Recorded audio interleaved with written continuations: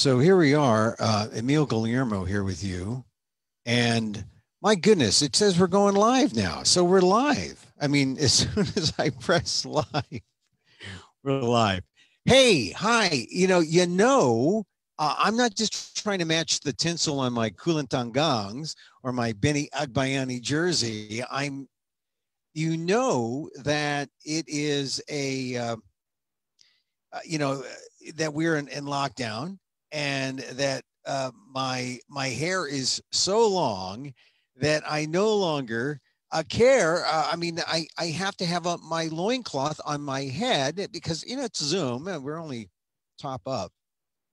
We're only top up and everything's cool. So here we are with you. It's Sunday, the Sunday brunch at the museum with Emil, or wherever we call it, the FAFMU, Friends of the FANHS Museum, or just the Emil Amok on a Sunday morning. My name is Emil Guillermo. I'm the vice president and museum director of the FANHS Museum, the Filipino American National Historical Society Museum, a legit 501c3. We have a 1,500 square foot gallery in downtown Stockton that we must close down because of COVID.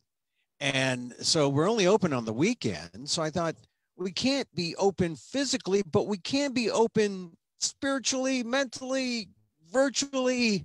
Here we are on Facebook Live, and we're live. We're live. And the good thing about being live is that, you got to catch us here, either on Emil Guillermo Media on Facebook or on the FANHS Museum page, FANHS Museum, live, because we do this on Facebook Live. We post it later as a recording, but the way to experience this is to get it live. You can say, oh, well, it's real. His hair's getting long. He's wearing the loincloth on his head. A Filipino one bought from Ty and Thelma Buckholt when they were selling these things at the FANHS get-togethers. Excuse me, I had a frog in my throat. What was that frog doing in your throat? I don't know. It was croaking. So anyway, we're here. We do this, and if you catch us, I want to front load it to tell you what we're going to talk about today. We're going to talk about this week, or Filipino American history, this week in Filipino American history. It is technically this week because we're going to talk about something that happened on the 20th. We're also going to talk about how to experience this. The way to experience this is use your fast forward. And if I go over for 10 minutes, 20, 30, an hour, use that fast forward slider and just go forward and just get it all on the recording. Of course, when you're live, you can't. You got to sit through the thing. So, Emil, going on and on and on. No, but always thinking about you. So use your fast forward and then think of this as radio. Think of this like radio where, okay, I'm going to put it on Facebook. I'm going to play the audio on my speakers, and then I'm going to wash the dishes or do whatever. And Emil's going to be talking. I'm going to have my museum buddy there, right? We can't go to the museum to see Emil and Terry and Chris and all the other folks, a part of the museum team, but we're going to catch them live. And we're going to experience the museum through Emil. Oh, experience the museum? How are we going to experience the museum? Well, he's talking in front of a Benny Agbayani. Agbayani means hero. A Benny Agbayani Mets jersey, which is a kind of historical artifact. Benny, the best Filipino American Major League Baseball player, position player. We all know that Tim Lincecum is the best Filipino American who ever played Major League Baseball. Double cy, double no hitter. Tim Lincecum. Any dispute? No. But Benny was the batter. Left-handed. Benny was the batter. We got the Kulantan gongs here and the tinsel. So, this is what we're going to, I like to say that the museum is where you are. the museum is your story. It's Filipino American stories, and we're going to tell some Filipino American stories today. So hang in there, because we're going to talk all about what happened in 1920, a very important day, especially if your family came from Hawaii, from the Philippines to Hawaii, a very important day. And then I just want to touch briefly on, if you go to our Facebook page, you could, this is where you can experience a lot of our, what we're doing. So right here, it's letting me play it here. Share screen. Okay, so if you go to our Facebook page, you see here, if you want to donate to the FANHS Museum, there's this little story I tell. Juanita Sulai Wilson. This is her mother, Virginia Reimer. This is her dad, Max Sulai. And it's one of the stories. She was a listener someone who came to our Facebook pages, and she shared a picture. She came on, she shared the story with me. And I, because we do this, we tell each other stories. And I thought this would be a great way to let people know this is what we do. Come contribute to the museum so we can continue to tell the stories. And then, a friend of mine from Atlanta, Georgia, donated some money. I want to say a shout out to Stephen Sudler out in Atlanta, Georgia. I saw Stephen for the first time in many, many years, more than 30 years. I saw him 5 years ago. We were at a reunion for the radio station, not for the entire school, but for the radio station. And he saw me, and he came up and he embraced me and hugged me. Can't do that now. But he's a big bearish guy, Stephen Sudler. And we both were playing soul music at the college radio station, and we had stories to tell, stories to share. And he donated $50 to the museum.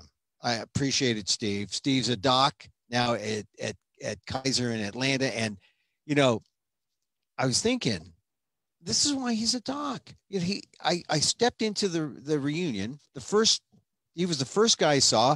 He greeted me, right, with open arms. And wouldn't you know, he's a doc. He's an OBGYN. He delivers babies. Wouldn't you want to be a baby delivered by Stephen Sudler? I mean, there you are.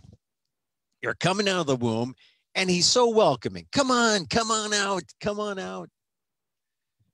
So I want to thank my friend Steve for contributing. I mean, that's what these fundraisers on Facebook are about. Our friends are involved, our network expands.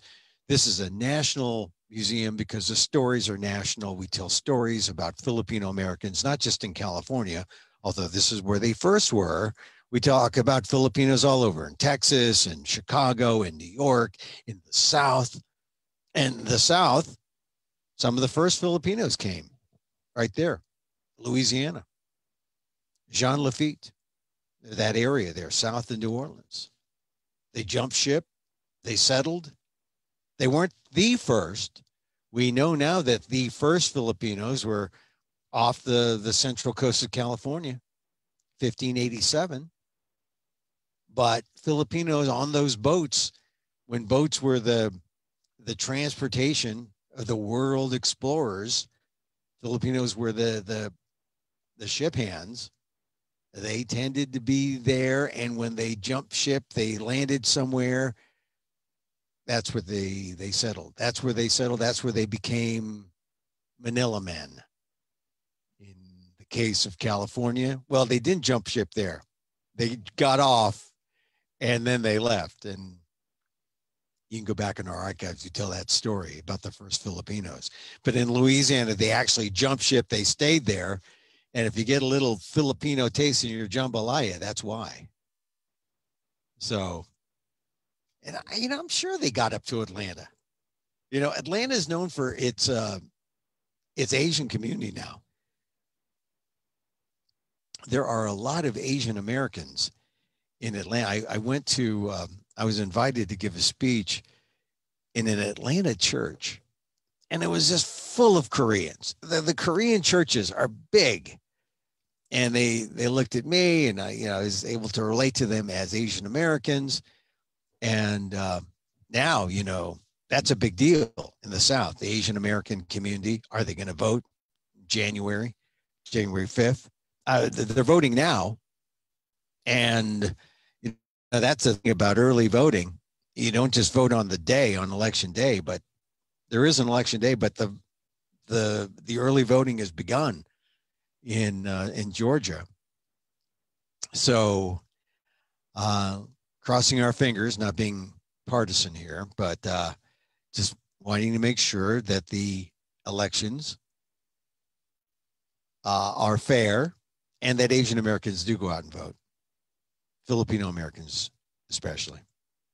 So my friend Steven is in Atlanta, and he gave to the museum via this Facebook page. So definitely check that out. If you want to give, it's on the FANHS Museum Facebook at FANHS Museum page. You can check us out there. Also, you could check us out on where else? We just do all. You want to see other ways to experience what we do here. Go click on where it says more and click on live. And if you click on live, you will see all our posts exhibited there, all our past videos, and all our videos are pretty good. I mean, they're pretty interesting videos. This one especially with Dan Gonzalez talking about Pearl Harbor Day, Filipino American response. We talked about Dawn Mabalon's book and her interview with Mrs. Carrito, Camila Carrito, talking about how Filipinos reacted during Pearl Harbor, or after Pearl Harbor.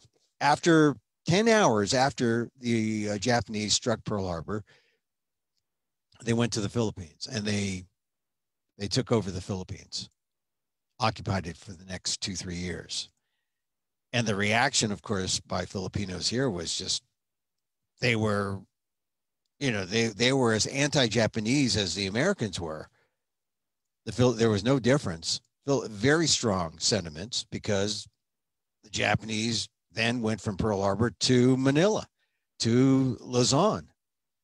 And that was not good for Japanese Americans here, because Filipino Americans were very irate and very violent, according to the oral histories that were obtained by Dawn Mabalon from people like Camila Carrito. Read her book, Little Manila's in the Heart. It's history, it's truth, and it's worth looking back, reading it, and imagining the history of December 1941 and how Filipino Americans reacted here in Stockton.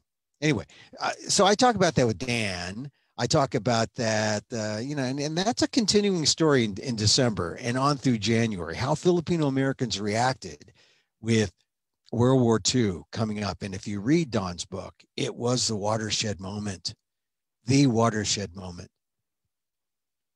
for Filipino Americans, in the 40s. Suddenly, they were not considered second class in the way they were traditionally seen as second class. They were considered allies. Big difference. Talk about some other things. So you see, I talk to Dan a lot. Dan is a good guy, and we're going to have him back again, hopefully, to talk about the current situation. But anyway, this is how you listen to us. You go back and you go to, once again, that's on our Facebook page, the Filipino American National Historical Society Museum. Click on where it says live, and you'll go to the page where it has all our videos. That's how you do it. The other way to do it is really to listen to what we do here, meaning, pretend it's radio. Click on it, and then have the speakers on in your laptop or your computer, and then do your thing. You wash the dishes, do the laundry. I'll tell stories. If I have a guest, you'll hear guests like yesterday we had Jalissa Cummings, who is the president of the board, and you heard her talk about the future of the museum. We want to open up, but we can't open up sooner than we can, because of the COVID crisis. And you heard her say that, yeah, it's pretty bad right now. And there's probably going to be a Christmas spike because people aren't paying attention. They're not masking up. They're gathering in the small groups and they're traveling. Look, I know it's hard. We would like to be open for the holiday, to welcome people into our 1,500 square foot space in downtown Stockton, but it's not safe. And we can only accommodate maybe 2 or 3 people at a time, because in a 1,500 square foot space, you get the staff there. How many people can you bring in? And to be within the limits that are set by what is considered safe. And who knows what's considered safe? It seems to change all the time. And I know some people are saying, darn it, we're not going to close. We're going to stay open, or you can't tell us what to do. Oh, my. Yeah, I know. But let's not make public health a political thing, because in the end, we can harm each other. And if you're asymptomatic and go out and harm someone because you've passed on the virus, not good, not responsible. So that's why we follow the rules as set by, at this point, the governor. At this point, we listen to the CDC, but because of where we are with the Trump administration, well, they're on their way out, but we haven't had the leadership. We're behind in terms of modeling the kind of behavior. And now everyone is saying, hey, I heard some people I love, people close to me say, I'm not listening to that. Hey, they can't tell me what to do. Well, you should listen to science. You should listen to what's going on in the hospitals. And unfortunately, if you don't, I think history will judge us harshly for being ignorant of how to deal with the virus on a public basis, on the basis of public health. It's sad, but I mean, already people are saying, "Oh, wow, well, what is wrong with us?" Well, there's still people who think this whole thing's a hoax. It's not a hoax. Just look at the hospitals. Try to find an ICU bed in the San Joaquin Valley. Try to find an ICU bed in Los Angeles. It's no hoax. It's real. And I think we've had a failure of leadership that has brought us to this point. And thank goodness it looks like we will have a new leader on January 20th. If all goes well, who knows? We'll bring up Filipino history. I wrote about martial law, the talk about martial law this over the last 10 days or so. That was no joke. They did discuss it, although Trump tried to reverse himself and say, no, there was no serious discussion. There were some loud and angry conversations, if we're to believe the reports, and there were more than one. And we even heard Michael Flynn, the pardoned Michael Flynn, say, yeah, martial law, Trump could do this. He can go into all the states where there's an issue with the voting, and we can vote again, bring in the military and vote again. So martial law, the threat of martial law is no myth.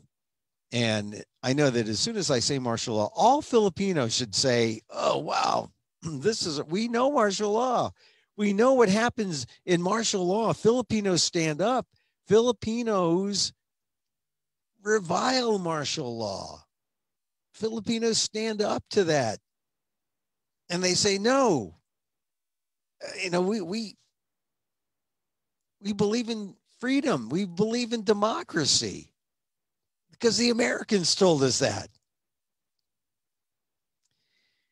That's part of Filipino American history, because a lot of Filipinos are here because they fled martial law. A lot of Filipinos are here in America because they fled the kind of tyranny that is being hinted at today.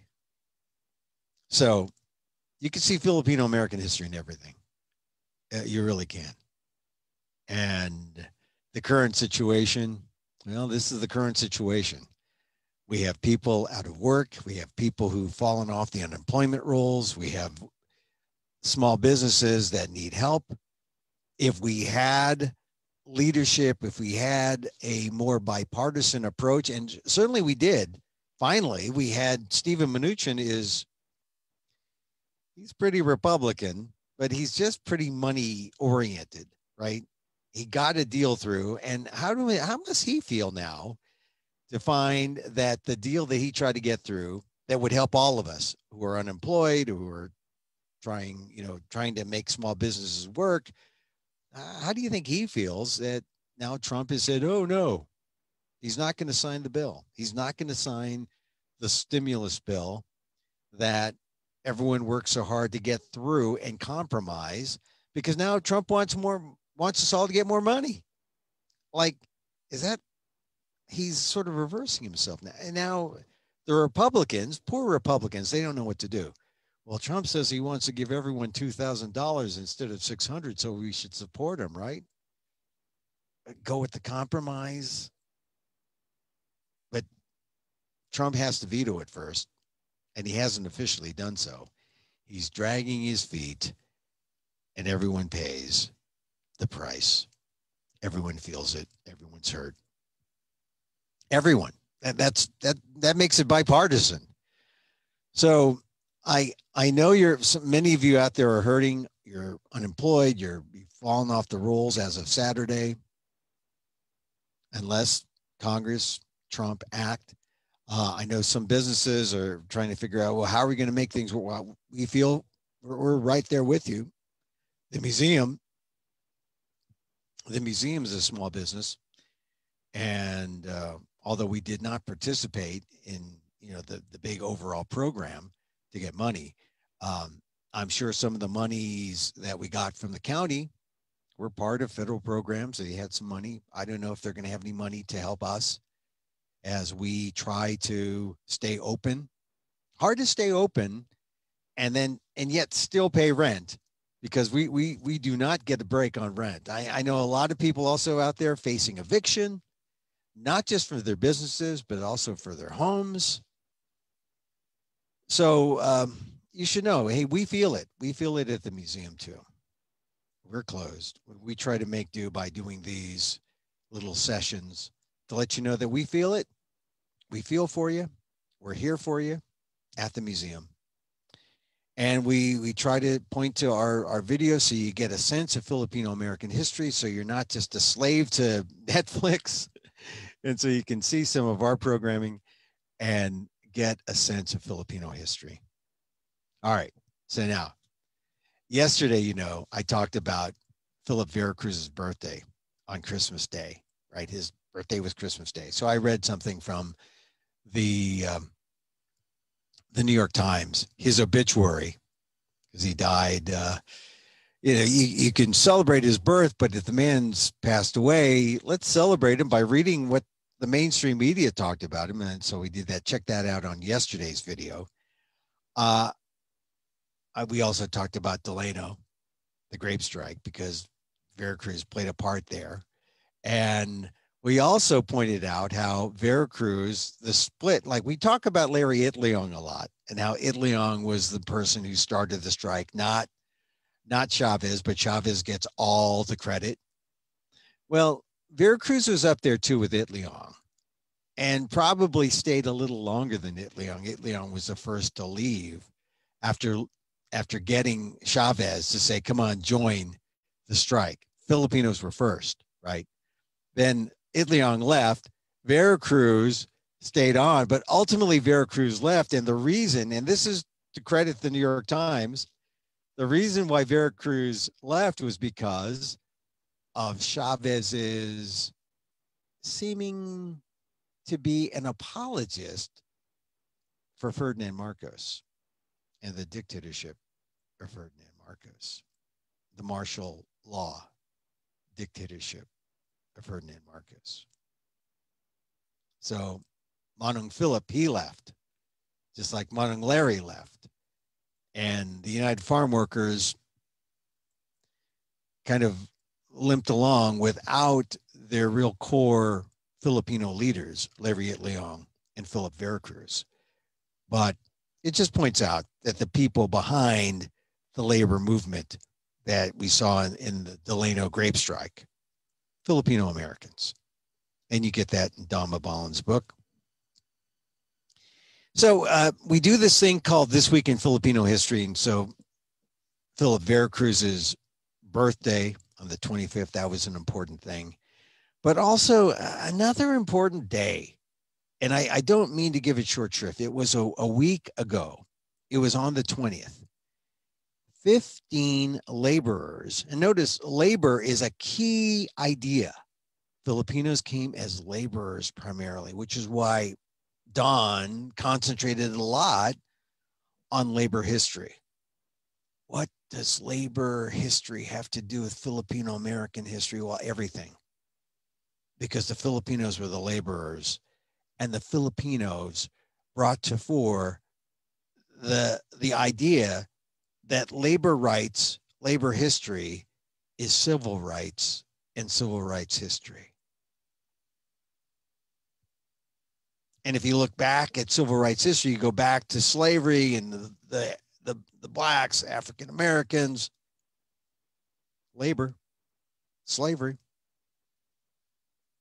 We're still dealing with the fallout of that from 1619, when the Filipinos were brought to be a workforce. They weren't slaves. They were American nationals. And they were allowed to work for $1 a day. And once you realize that, you see, oh, they replaced the slaves. They became low-wage economic slaves. And how do you lift these Filipino men up to where they belong? But to understand the labor history and the development of union organizing. And the Filipinos were key to that. Filipino Americans, like, well, my dad wasn't working in the fields. He was working in the kitchens. Remember the Cooks Union? But in the fields, we had people like Lafayette Leong, Philip Veracruz. That's their place in history. That's their importance, not just to Filipino American history, but to U.S. history, American history.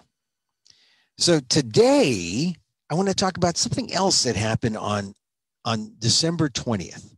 While we're still 7 days, and technically it's still This Week in Filipino American History. 15 laborers arrive in Oahu, marking the beginning of massive Filipino labor migration to the United States. They are recruited by the Hawaiian Sugar Planter Association, 1906. Significant. 15. That's all that was here. 15, or all that came to Oahu. But from that 15 in 1906, we saw that number grow from 1906 on. And they came from Ilocos, they came from the Visayas, they came to Hawaii, they came to work, they were recruited. 15 that year. And here's the thing about 1906. I was working at the Honolulu Star, I wrote a column for the Honolulu Star Bulletin, like from 2000 to, 1998 to about 2003, I wrote for the Star Bulletin. But I wrote for the Advertiser. I was a member of the editorial board from 2005 to 2007. And in 2006, it was the 100th anniversary of the Sakada movement. Now, I'm talking to you here as the museum director. Back in 2006, which is 14 years ago, I knew the Filipinos went to Hawaii, but my understanding of the plantation owners and the recruiting of the Filipinos and their bringing them to Hawaii was not as real, as it is now. After having lived there, after having been there and read more, I was like many other Americans. Hawaii, Filipinos, what? Of course, they're same color skin, a lot of Filipinos there. But a lot of people don't know this history. It's not taught. So we talk about it because our parents, our family lived it, right? Many of them, I mean, once again, my father came directly from the Philippines to the United States of California, to San Francisco. But many of his buddies stopped in Hawaii first and then came. And that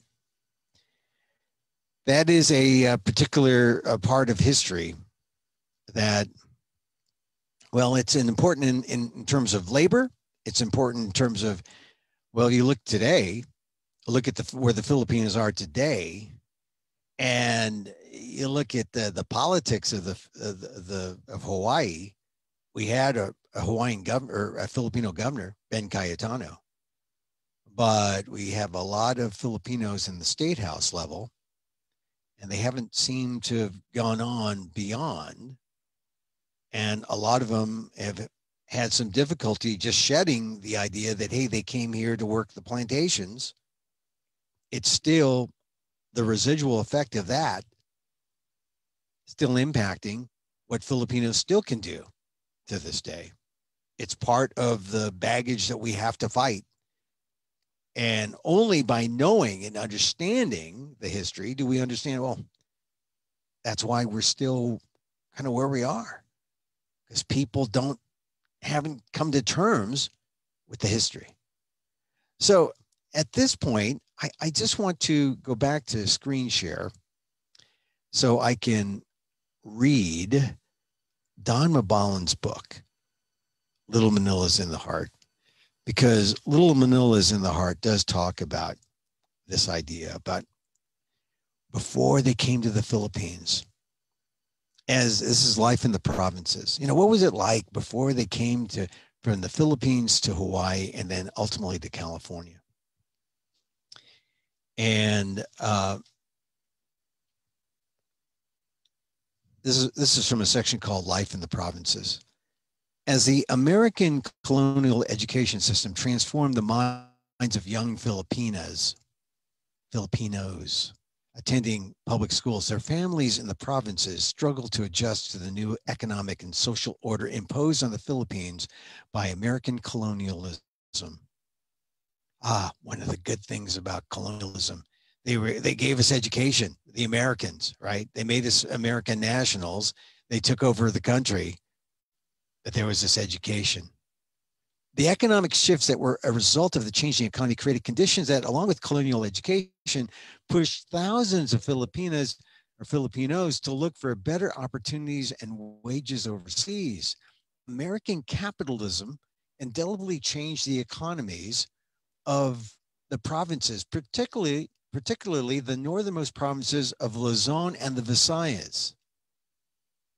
Notably, in the Ilocos region, where my dad's from, or on the islands of Cebu, Bohol, and Panay, the Visayas, or a lot of people from Stockton. They're from Bohol. Don Boholano, right? Was Visayan.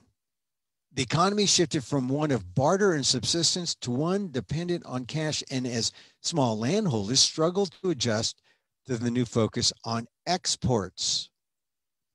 The deteriorating economy of the provinces, the stories told by turning pensionadas and pensionados, and the heavy recruitment of Filipino laborers from the sugar plantations of Hawaii, all were major factors in the immigration of Filipinos to Hawaii and the United States in the first decades of the 20th century. They had to leave. They wanted to leave because there was opportunity. And this is when they talk about opportunity. This was the opportunity. Go to Hawaii, go to America. It's better. The Hawaiian Sugar Planters Association, HSPA, which began heavy recruitment in the Visayas and the Ilocos in 1910s, eventually brought more than 126,831 Filipinos to Hawaii. Not 126,832, 126,831 to Hawaii between 1909 and 1946. Now that's some number, huh?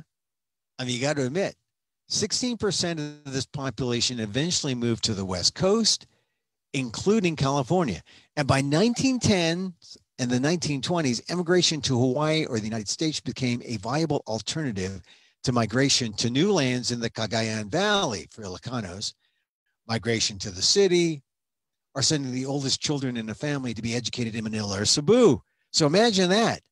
You're in Ilocos Norte, like my dad, way, way north.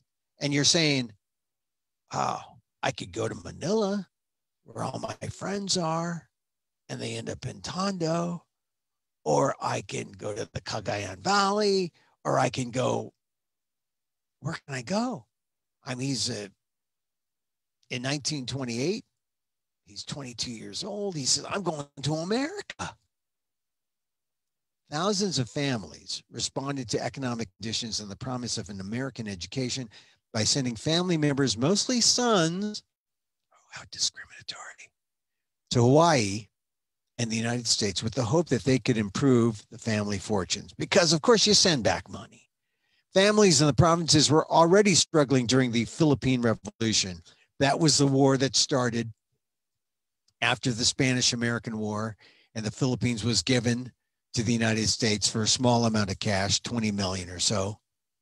And the Philippines revolted, led by Aguinaldo, the Philippine Revolution, also known as the Philippine American War.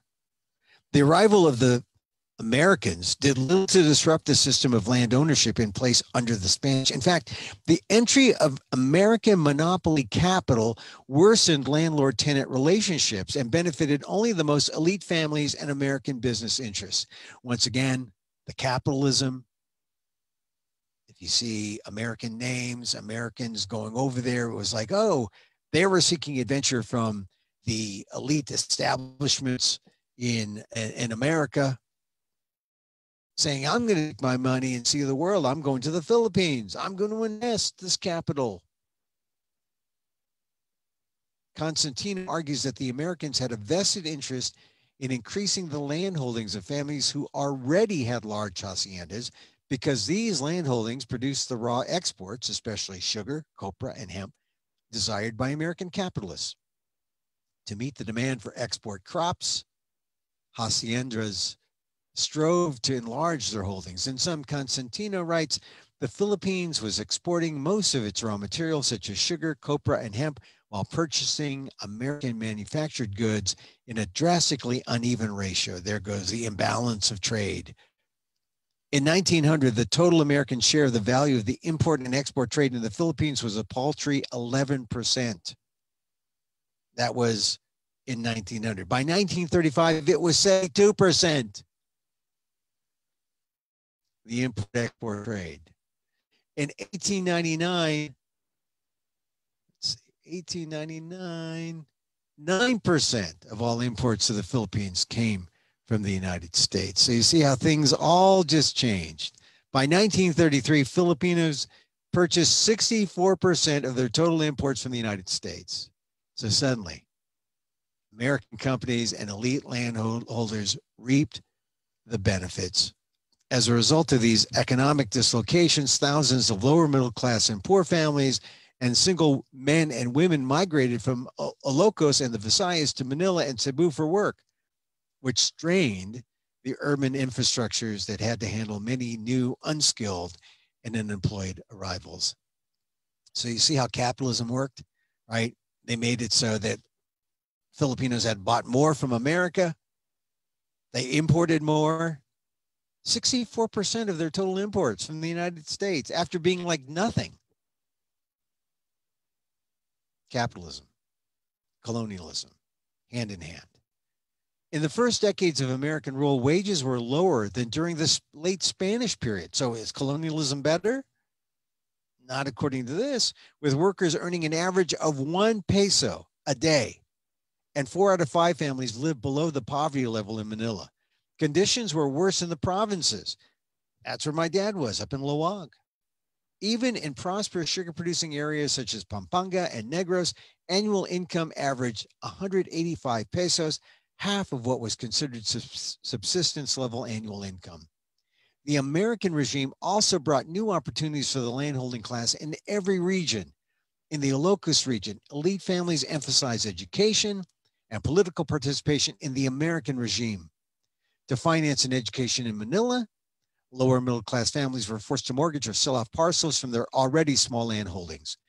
After the onset of American rule, an increasingly attractive option for elite families and small landholders was to leave for Hawaii or the United States for an education and work. Sadly, when migrants returned from Hawaii and with money flush with cash, they were hampered by inflation caused by the high demand for land amongst returnees.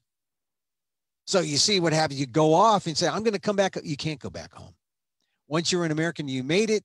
You went back. Maybe you were able to survive that kind of economics where it was all topsy-turvy, hit by inflation.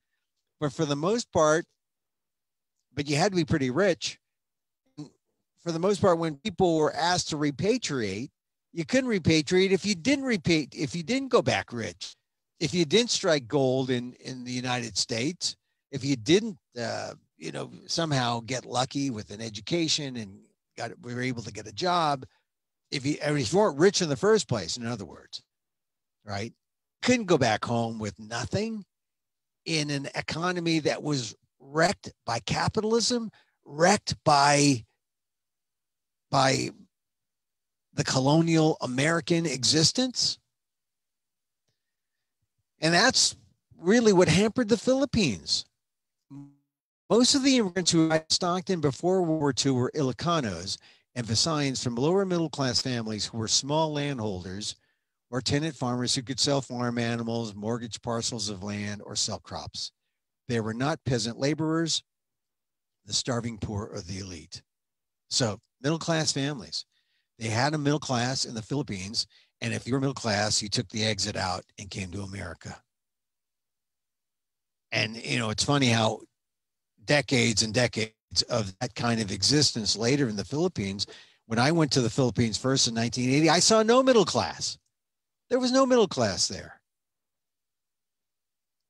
Well, we know where the middle class went. They came to America.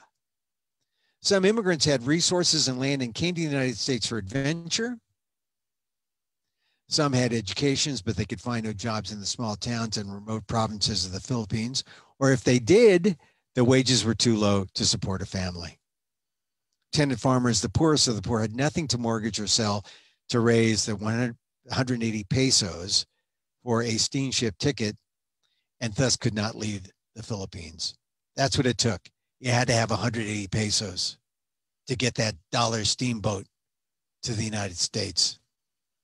Almost all the immigrants to Stockton came from impoverished provinces in the Ilocos region, on the island of Luzon, and provinces near Ilocos, such as Pangasinan and Tarlac. I think Larry Itliong was from Pangasinan. A smaller number were Visayan immigrants who came from rural provinces in the islands of Cebu, Panay, Leyte, and Bohol in the central Philippines. From 1906 to 1924, Ilocos Norte, yay, Dad, and Ilocos Sur sent approximately 32,707 immigrants to Hawaii. Oh, then not my dad. Notice 1906 to 1924. And my dad came in 1928. Other areas that sent large numbers of immigrants included Pangasinan, Cebu, Bohol, and La Union. In 1929, the provinces of Ilocos Norte, yay, Dad, Pangasinan, Emil. Okay. Ilocos Sur, Tarlac, La Union, and Abra, all on Luzon, sent the most immigrants to the United States. Now, this was my dad. In 1928, Ilocos Norte sent the most immigrants to the United States, approximately 2,833. Pangasinan sent 2,226.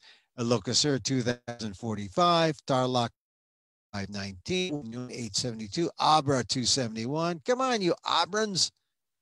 Ilocos Norte 2,833. Not 2,834.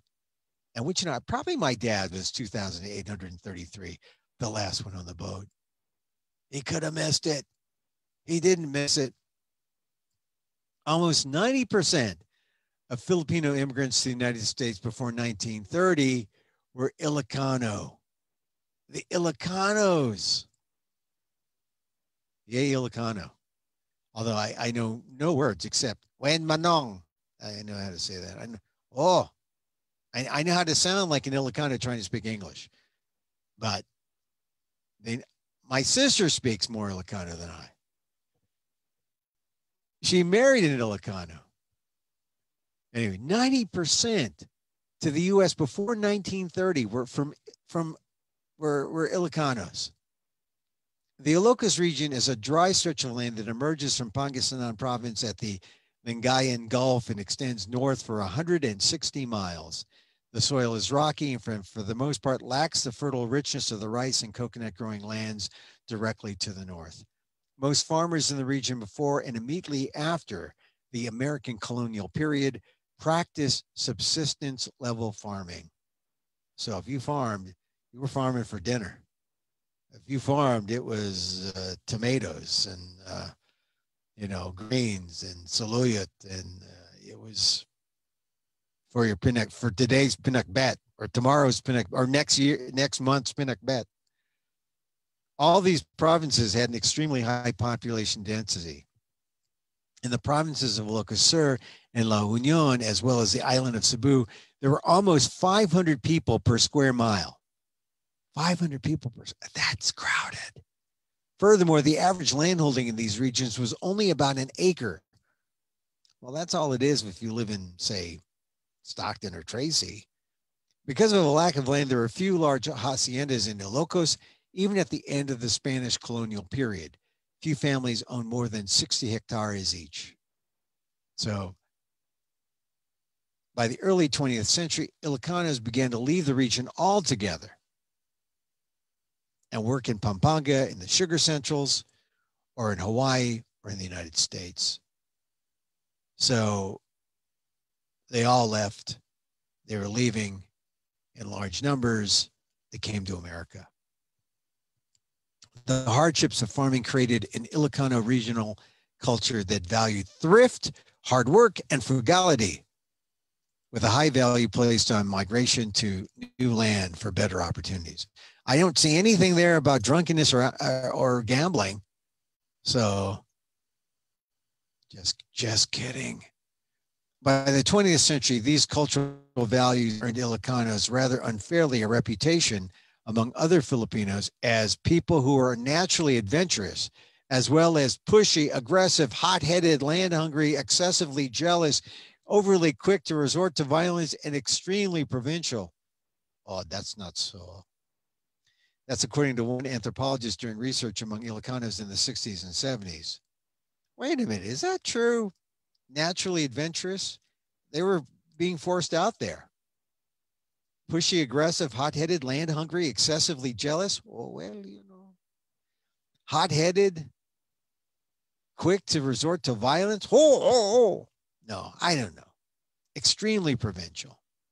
And there you see Ilocos Norte, the map where Ilocos Norte it's way up there at the tip. It's like the forehead of where is it, the Filipino nose? And there's a mouth. And so it's like his hairline, I guess. La Union down there. Pangasinan is like something on his neck. Tarlac is his Adam's apple. If this is a man's nose and his mouth and his chin. And Manila is like where he swallows and shows. And look where the Visaya is, the heart or the stomach, depending on how tall you want this guy to be.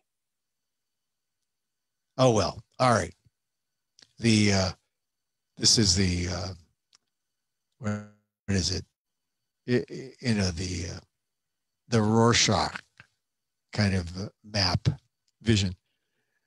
Okay, so the sociologist Miriam Sharma argues that the stereotype of Ilocano immigrants as lovers of adventure misses the point. Ilocanos migrated to survive. The poor soil in the region, the economic pressures placed on farmers by the export-oriented economy forced thousands to sell their land and leave the region. This is, you couldn't farm up there as easily, and export-oriented economy now. This is colonialism forcing the people of the Philippines to come to America. Now, this isn't American history. This is Filipino history, but it is American history because the people came to America, these people. This is where we came from. This is why it's important. American colonial officials ensured that the Philippines remained dependent on the United States for most of its imports and exports, Sharma notes, and the U.S. demand for sugar, copra, and hemp created a disastrous situation for peasants and small landholders. Politically powerful elite landlords who owned large haciendas blocked agrarian reforms, and the American colonial government hesitated to change the feudal agricultural system that was hundreds of years old. Sharma writes that the main industry in the Ilocos region soon became the production, reproduction, and subsequent export of human resources. Wonder why there's a diaspora. This is why there is a diaspora, because our human resources were what we could offer to foreign lands.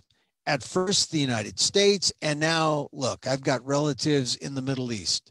I've got relatives in Abu Dhabi, in Saudi Arabia. I got relatives all over the world because still, to this day, human resources is what the Philippines exports.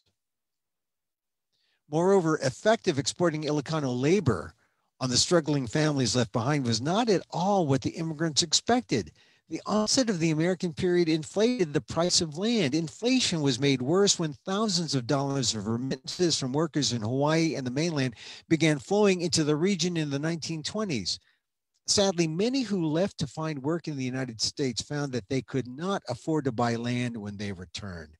And once again, this is one of the reasons why, even though they made deportation, self-deportation, optional, right?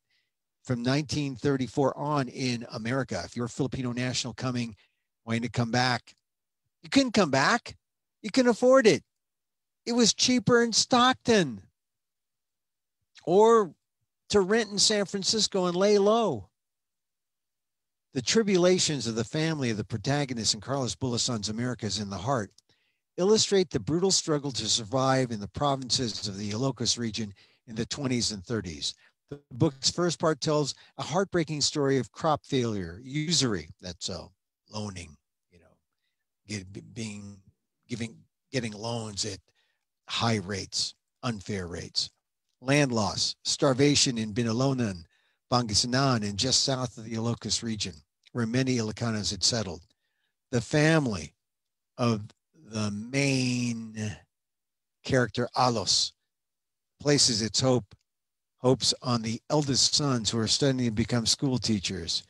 In order to pay for their education, the family mortgages its small farm. And Alos's mother works as a trader in the village market, as did many women in the rural provinces. Hectare by hectare, the family land is lost to moneylenders until there is nothing left. When the prospects of completing their expensive educations are dashed, Alos's brothers decide to leave for work in the United States. Carlos reluctantly followed them. Only Macario and I were left, and I did not want our family to disperse further, said Alos. But circumstances stronger than my hands and faster than my feet were inevitably dividing us. And no matter what I did, our family was on its way to final dissolution and tragedy. Eventually, Alos leaves Binalonan to join his brothers Macario and Amado in the United States. Although the details of Bulason's story are largely fictional, The book was based on his own family's experiences, the stories of his friends, and the tragedies he witnessed as a young boy growing up in Pangasinan. So these are stories. Dawn Mabalon, we're reading from Little Manila's in the Heart, talks about Bulasan.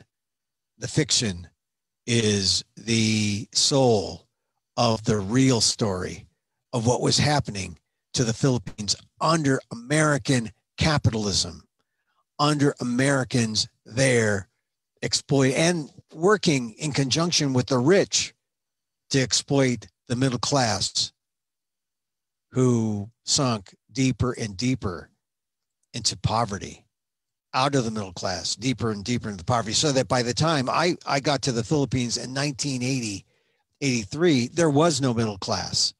There was only an extremely rich and an extremely poor. This is how it goes. This is how it happens.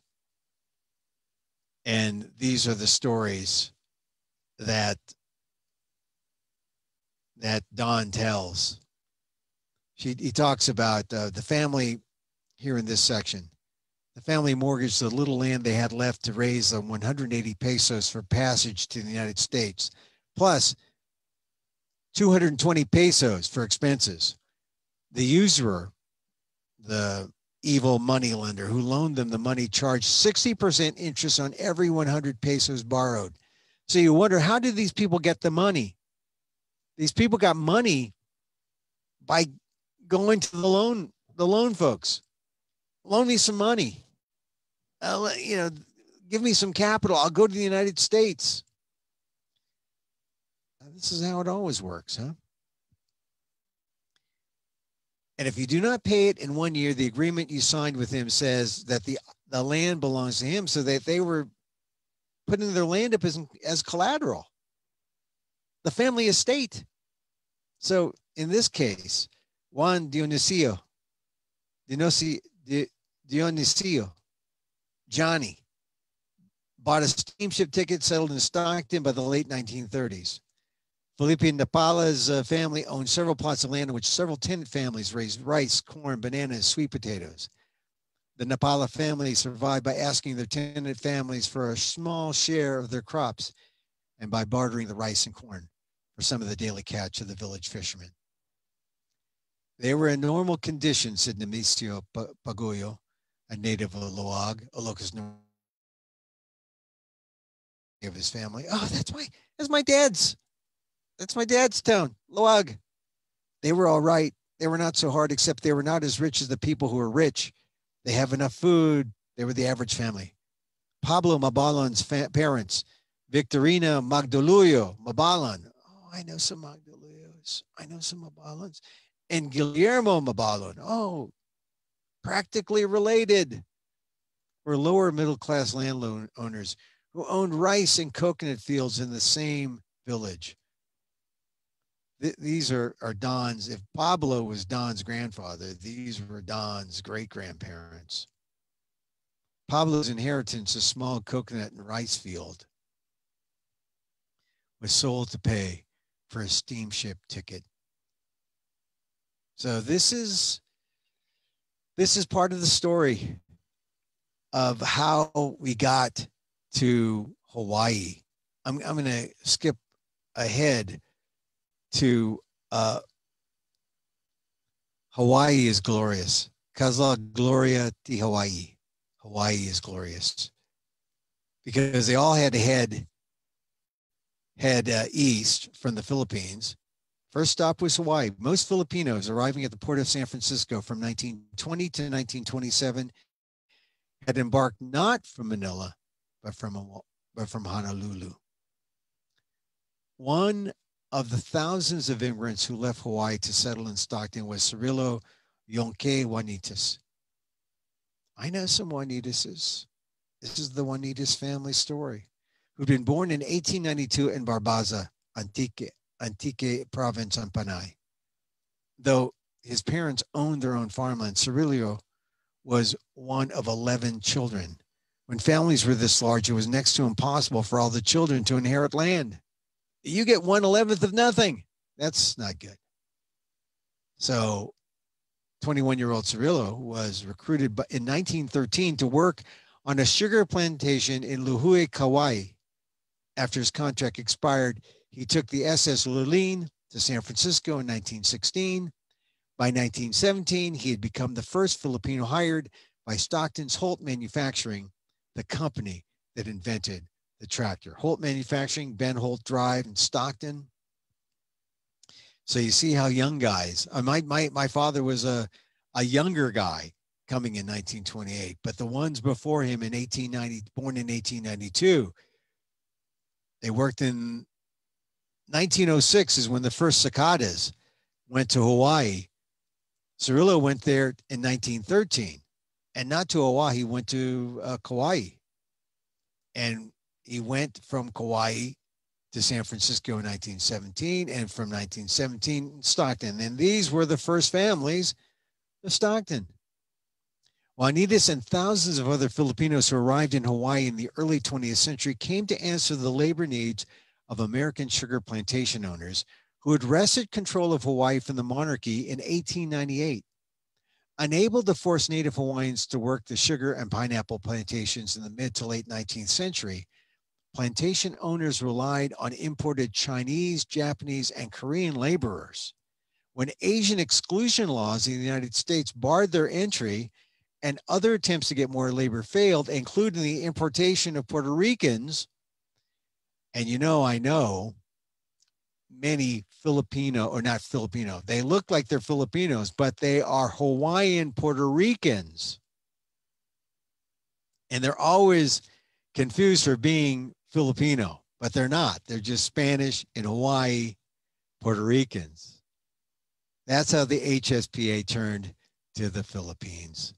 You see, the exclusion laws happen. They start importing all these other laborers, and now, voila, the Philippines. There are our folks. Let's get them, says a recruiter for HSPA in 1906, Albert Judd. Tried to recruit 300 Filipinos to work in Hawaii. He was able to entice only 15 Ilocanos that he encountered in Manila, and he put them to work on the big island of Hawaii on the Ola'a plantation. And we read to you the 15 laborers arrive on Oahu, December 20th, 1906, recruited by the Hawaiian Sugar Planters Association. So it sounds like this is, although these are, they arrive in Oahu, they went to the Big Island. Judd was largely unsuccessful in finding more recruits, partly because he was unfamiliar with the regions and languages of the Philippines. Well, there's 7,200 of them. You want me to learn them all? Well, yeah, if you want to exploit them all. He had a difficult time convincing any women to go to Hawaii, which explains some things about, social and cultural things that happen in, California and in Hawaii. No women wanted to go, not to Hawaii. In 1909, the HSPA began recruiting Filipino workers in earnest. After paying a $6,000 fee to the Philippine colonial government, the organization began to recruit workers in two areas, the Visayas and Ilocos. The HSPA actively recruited Filipinos until 1926, when they stopped because so many thousands were coming to Hawaii on their own. Now that explains why my dad in 1928 didn't come to Hawaii, because there were so many that he took the road less traveled, which was go directly to the United States. But just think, you want to come to the United States, you hear everyone's going to Hawaii, and you say, I can't go to Hawaii, everyone's going there. I got to go to the United States. I'll go to California. That took some guts. The first Filipinos arrived in large numbers in the early 1910s were families from the Visayas. Historians have yet to find any evidence as to why the HSPA first concentrated its efforts on the recruitment of families in Bohol, Cebu, Panay, and Romblon. But it could be that the tradition of the entire Visayan families migrating to Negros seasonally to work the sugar plantations made these families seem more skilled and likely to adapt. Another reason may be because the Ilocos region was far from the main ports of Manila and Cebu, which makes sense because Ilocos was way to the north. Manila, Cebu, close. Get on a boat, call yourself a Sakada, the name given to migratory laborers in the Negros sugarcane plantation. So the name just followed over from Negros to Hawaii. Stories of the abusive recruitment system and harsh conditions filtered back to Philippine officials, and after 1915, the Philippine government forced the HSPA to provide return passage for laborers after the end of a 3-year contract. So a lot of them didn't just like paradise, they were stuck there. The HSPA set up a main office in Manila with agents and sub-agents and recruiting offices in Cebu, Iloilo, Capiz, now Aklan province, and Negros Oriental. Per recruit, agents and sub-agents were paid 7 pesos for Visayans and Ilocanos, but only 5 for Tagalogs. What? 7 for Visayans and Ilocanos and 5 for Tagalogs? Oh, why? Because they had been found to be picky about their work conditions. Oh, those picky Tagalogs, according to the HSPA. Agents showed films of the good life in Hawaii and bragged about the high wages workers could receive. They would show the Filipino a nice silver dollar and tell him that there were lots of them to be had in Hawaii, said Felix Tapia, who settled in Stockton. They also told them there was plenty to eat, that it was easy to get good clothes and have a good time. Beginning in the 1920s, HSPA recruiters focused on single Ilocanos, particularly those who were illiterate and therefore more easily manipulated and could perform hard manual labor. Ilocanos and Visayans who could read and write but were desperate for work often lied and pretended to be illiterate in order to be told, let me go to Hawaii. I don't know anything. I'm dummy. I'm dummy head. Can you imagine that? You had to be dumb to be picked because they wanted illiterate. I cannot spell pool. P-O-O-L. I'm a pool. You're a pool for picking me. To ensure that the recruits could handle sugar plantation work, recruiters looked for calloused, hard palms. Oh, I see. You got soft hands.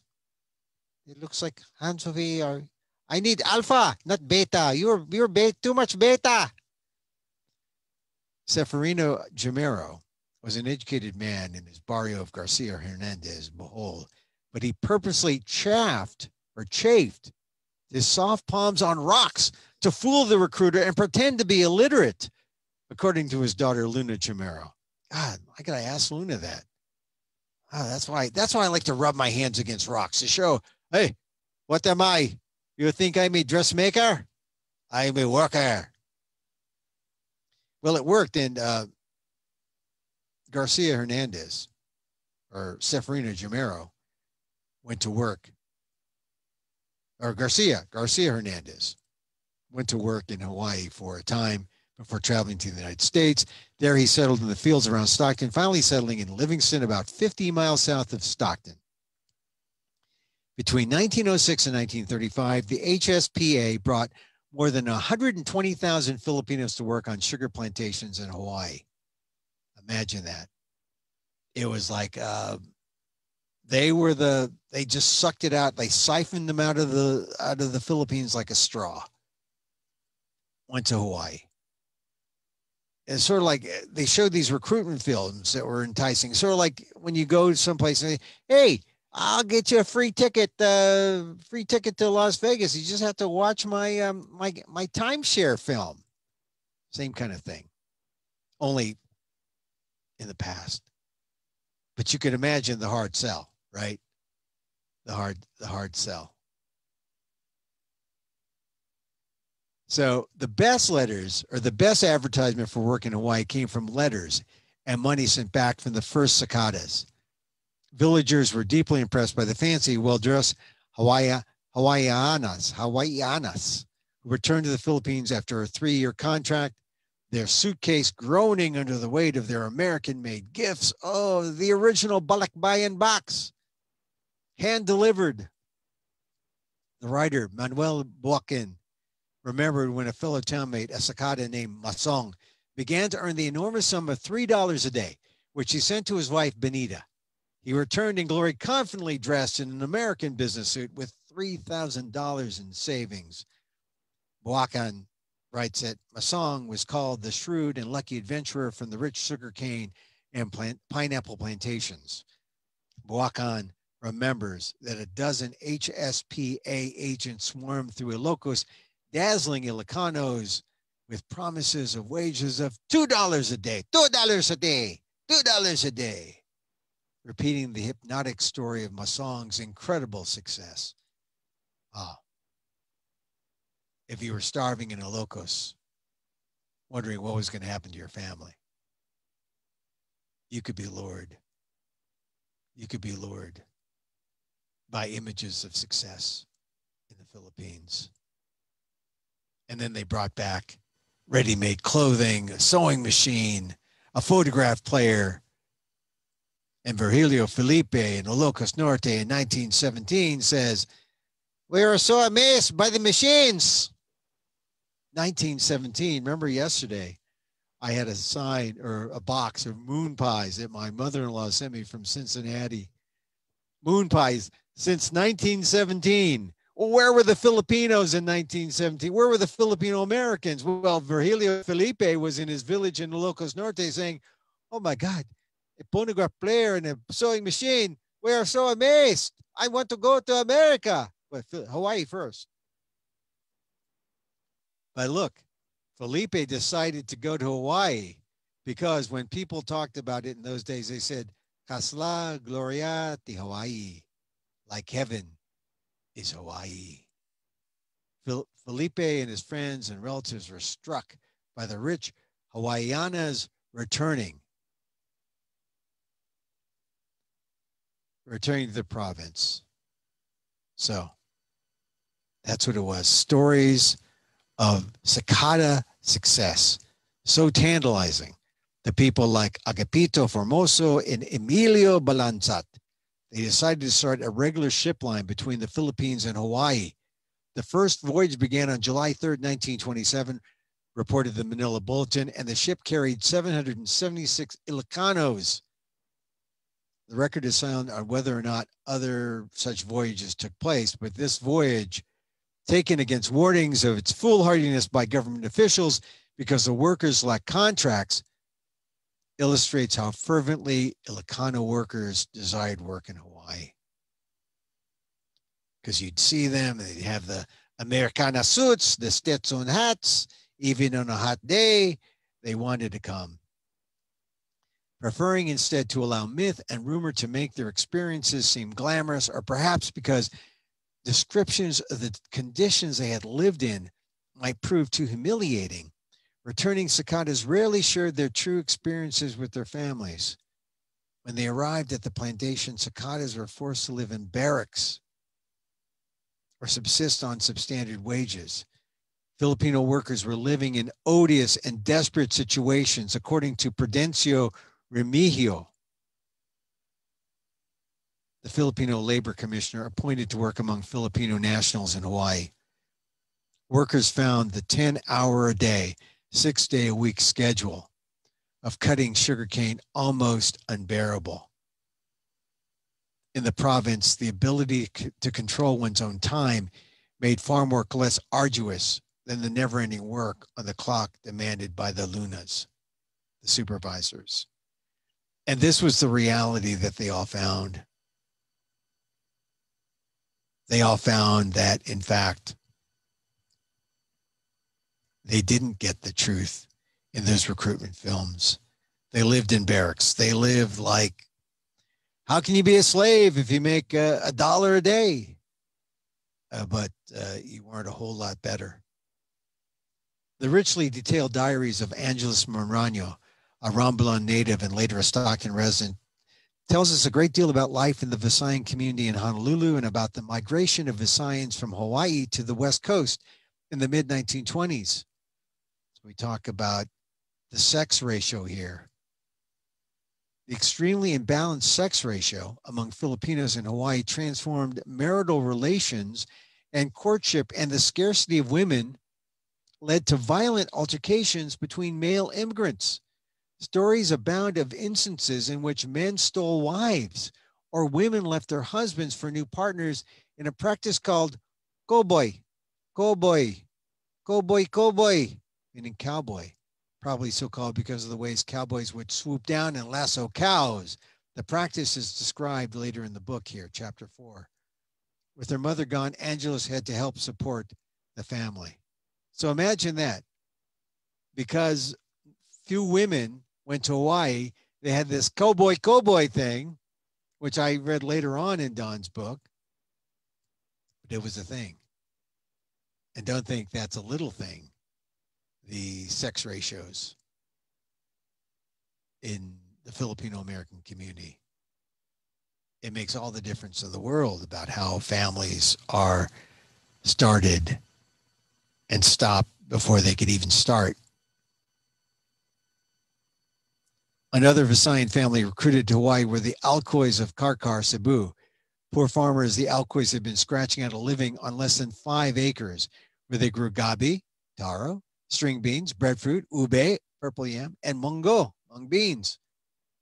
In 1904, the family was left destitute when the crops were ruined by disease and drought, and the father passed away in 1908. So these are stories when they came and they found their life in Hawaii.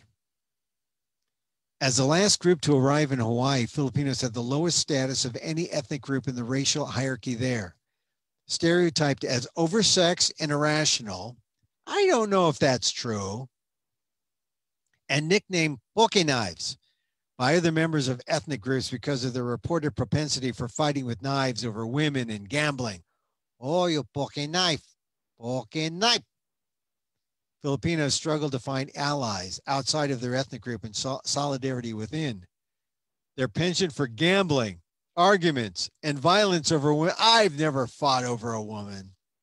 I fought with women over money, but no. As well as their love for cockfights and playing pool on Sundays. Hey, it's Sunday now. Incited the ire of other groups in Hawaii. Lawrence Fuchs argues there were deep ethnic, cultural, and linguistic differences among Filipinos, a situation they would also encounter in Stockton. In Hawaii, Ilocanos, Visayans, Tagalogs eyed each other with suspicion and dislike. Oh, Pachura, writes Benvenido Wanasa. With English fluency ranging widely among the immigrants, Filipinos in Hawaii found it difficult to communicate with one another, and distress grew as stereotypes about one another abounded. Stereotypes. Oh, what are the Ilocano stereotypes? According to Wanasa, Visayans considered themselves sophisticated, educated, and urbane, and they looked down on the Ilocanos, who they considered to be cheap, typisted, illiterate rubes. Oh, that's not true. We are not what they call, what is that? Cheap. We're not cheap. No, not cheap, not cheap. Many Visayans maintained that Ilocanos were to blame for the Filipino stereotypes of hypersexuality. Okay, I can accept that. And explosive temper. Oh, no, not true. In turn, many Ilocanos believed that Visayans were lazy, impulsive, unreliable, and extravagant with their money. Oh, those Visayans.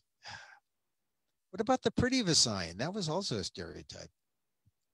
Ilocanos were more frugal than their Visayan counterparts, averaging twice the savings of Visayans and having very little debt by comparison. Okay, that's not true. Where's the credit card? The plastic. Where's the plastic? The Ilocanos, Tagalogs, and Visayans were often in direct conflict outside of the plantation. All Filipino immigrants suffered horrific conditions and low wages. One of the most prominent organizers was a self-educated lawyer, Pablo Manlapit, a Tagalog immigrant from Lipa City, Batangas, who was recruited by the HSPA in 1910. Manlapit led 2 strikes in 1920 and 1924. The failure of both strikes, particularly the 1924 sugar strike, resulted in Filipino evictions from the plantations and the blacklisting of Filipino labor union members. Considered dangerous and subversive by officials in Hawaii, the HSPA, and the American government in the Philippines, Manlapit was deported. He traveled to California in the late 1920s. What did he do in the late 1920s? To organize, of course, to organize workers, and exhorted Filipino asparagus workers from Stockton to strike in 1929. Manlapit, he's a hero. The evictions forced thousands of Visayans and Ilocanos to relocate to Honolulu, where they could not find work, because most Visayans immigrated as families rather than single men. There was a preponderance of Visayan families in Honolulu, while the majority of the Ilocanos were single men. After the strikes, many of the Visayan families left Hawaii for the West Coast, and they were later followed by single Ilocanos. The Alcoy Assis, Assis, that is Tim Lincecum's family, the Assis family. Arca, Lagrimas, and Monroyo families were among the thousands of mostly Visayans and Tagalogs who left Hawaii for greater opportunities in Stockton. In Narciso, Monroyo had participated in the 1924 strike, and after that, he had difficulty finding work in Honolulu. One by one, his relatives and friends began leaving Hawaii for the West Coast, and Narciso decided that migration to Stockton would be best for the whole family. Angelus's father, Julian, was the first to go. He sent fare money back for Angelus and their father. They're going to America next month to work over there, Angelus wrote of her brother's and father's plans in her diary. They say that there are plenty of work there. Alberta Alcoy Assis's husband, Hanaro, had been an organizer during the 1920 and 1924 sugar strikes on Oahu. His union activity angered his boss, and eventually the couple and their children left Hawaii and moved to the Stockton area. So what we saw is we see families moving from the Philippines to Hawaii, and then because they knew that Hawaii was not the greatest, they left. They left Hawaii. They struck. They left America, and they left Hawaii, and they came to Stockton. And that's a little sampling of how this all came to be. A Filipino American community, primarily in Stockton in the fields, Filipino community on the West Coast, and how from there they fanned out because of migratory work, seasonal work. Some went up to be Alascaros. Larry Itleong went up to be an Alascaro. Some went to the East Coast. Some left California because they married someone, a white Caucasian, they wanted to marry. So this is the beginning of the migration of the Philippines, of Filipinos from the Philippines to Hawaii and California. And I read it because December 20th, this week in Filipino American history, December 20th, 15 of the Sakadas show up on Oahu, recruited by the HSPA, the Sugar Plantations Association in Hawaii. A little taste of Filipino American history. We're full of it here at the museum. And you see Manglapit started the asparagus strike in 1929, how he was there at the HSPA, and how a lot of them, because of the strikes in 1924, they left and came to Stockton because they couldn't go back to the Philippines. They couldn't stay in Hawaii. The next stop, the United States, the West Coast, and ultimately, for many of them, Stockton. So a little taste. I hope you enjoyed it. Put your comments in the box. If I read about your family, say, hey, Emil, that's my family too. Put it in the box. We'll comment. We'll get you on. We'll get you to tell your story about what you know. Luna Jamero has been on this. You can go on the Facebook page live and you get her comments about it. We've talked to her. We've talked to Peter, her brother. And in fact, it'd probably be good to talk to them again soon. Again, a repeat here on our museum program, the Sunday Brunch. So I hope you enjoyed today's Sunday Brunch. We do this Saturday and Sunday. We're closed. The museum's closed, but we stay open virtually to share Filipino American stories, to share things with you. Like I said, the best way to appreciate what we do here is just, hey, turn it on, just, let the speakers go, and then just use it as radio, right? When you see the recording come up, push it, listen to it, use your finger on the fast forward, go up to certain parts and get the story.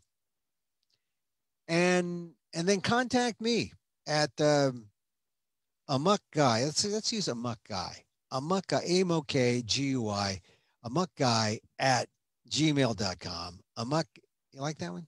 Or just go to my website at lumpiaking.com, lumpiaking.com, and leave a message there for me. And we'll get your story on the museum. So that's it. A lot to, once again, if you're in the current situation, my heart goes out to you. If you're got lopped off the unemployment rolls because of lack of action by the government, or if say you're a small business struggling, hey, we feel for you. The museum is a small business. We're struggling, but we're staying open. Like us, share this video with your friends, make a comment. That's the currency of Facebook.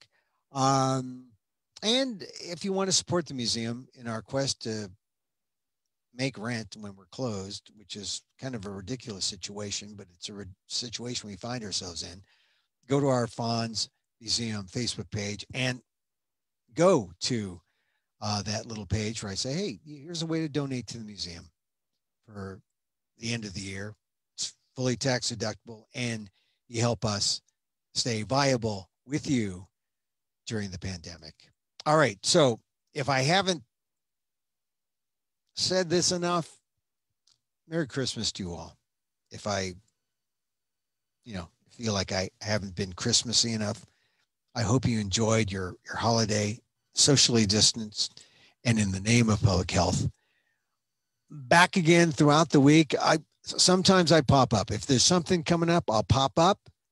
If not, Saturday and Sunday, next Saturday and Sunday, maybe with you, because the museum is where you are.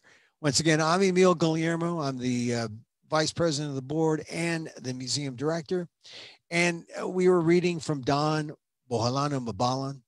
Dawn, the late, great Filipino American historian, U.S. history trained, Stanford grad, tenured at San Francisco State, and the author of Little Manila's in the Heart, reading from her book to gain some insight and to let the history sink in. Let the history sink in. If you thought you read it, I hope you've enjoyed my annotated reading, because this is our sharing of the Filipino American story. So as I'm sure Dawn would say at this juncture, thank you for joining us. As Dawn would say, and she would say this, she would say, mahals and salamat.